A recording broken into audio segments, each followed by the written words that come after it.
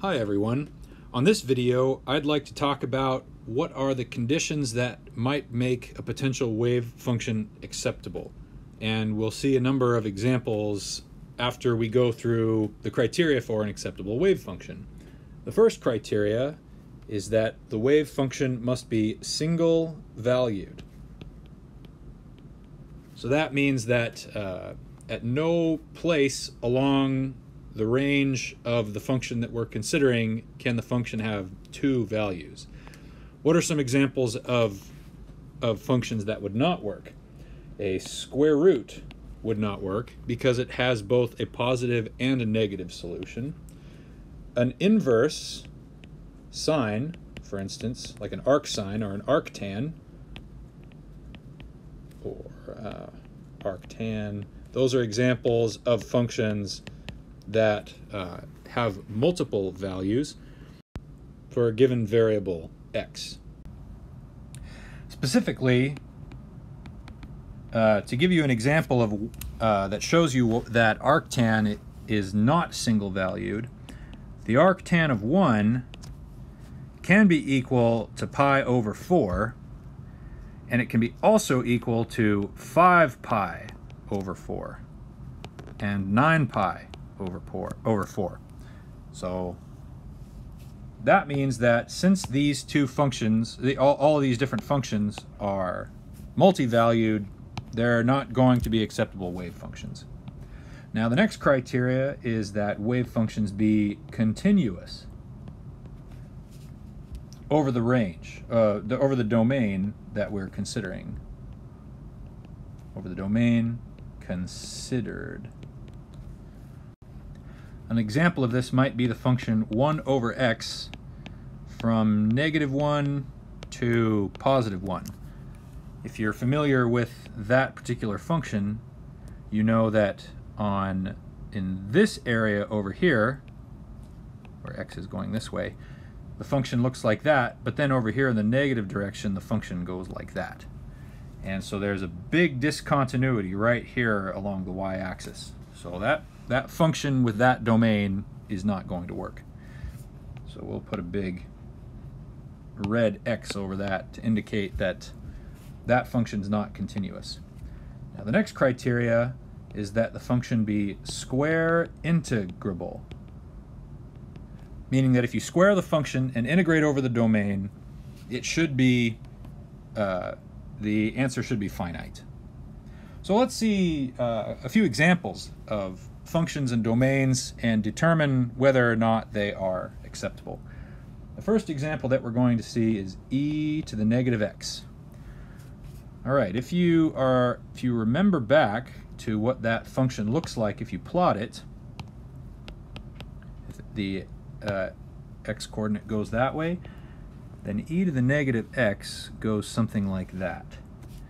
And as it approaches infinity, it asymptotically becomes closer and closer to 0.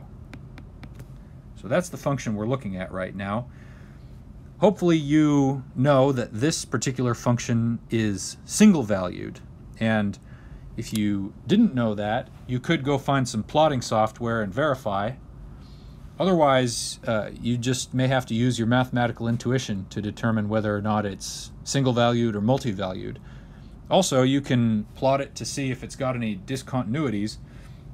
And if you know about this function, you've seen it before, then you know that it's continuous over the range. Yeah, and the range that we're looking at is from 0 to infinity. The final criteria is to determine whether it's square integrable. So to do that, first I'm going to square the function. E to the negative x squared just happens to be e to the negative 2x, and that's because when you raise an exponent to another power, you just multiply the exponents. And then I'm going to integrate over this range from 0 to infinity, e to the negative 2x dx. Now when I find this antiderivative, it should be negative 1/2 e to the negative 2x, evaluated at the boundaries 0 and infinity. So now I plug in those boundaries, negative 1/2 e to the negative 2 times infinity. This whole expression is actually going to go away. e to the negative infinity is 0. And then I subtract negative 1/2 e to the negative 2 times 0 for the other boundary, and this e expression just goes to 1. The negatives cancel out, and I get an answer of 1/2.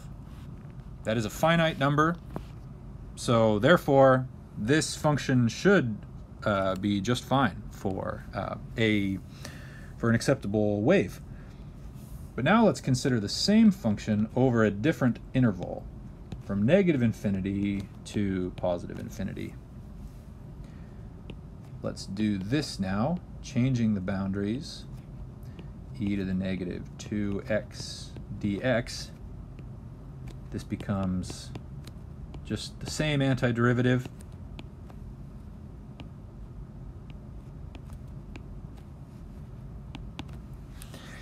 Now this first term is just exactly the same, negative 1/2 e to the negative 2 times infinity, and this just becomes 0. But then we start to run into problems over here, because we get negative 1/2 e to the negative 2 times negative infinity, which is going to become positive 2 infinity. And e raised to the positive 2 infinity is going to be a problem. So this particular domain is not going to be square integrable. But this domain up here is just fine. So that's okay. All right, let's see one more example. Let's consider this function over the range 1 to positive infinity. Now, we're using this as an example of a discontinuous function up above, but that was when the domain contained the origin, contained 0. But this is a different domain, so maybe we'll be able to make it work. Over this domain, it is single valued. There's only one solution over this domain. It is also continuous. So now we just need to verify whether it's square integrable. So let's first square it. Becomes 1 over x squared integrated from 1 to infinity.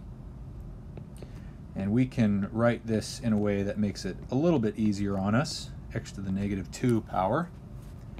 And now when I find this integral, I raise the power by 1 and then divide by the number I raised it to, evaluated at the boundaries 1 and infinity. And so now when I plug in those values, I get negative infinity to the negative 1 power, which is just going to be 0, subtracted from negative 1 to the negative 1 power, and that's just going to become positive 1. So believe it or not, this function over that range, over that domain rather, is acceptable.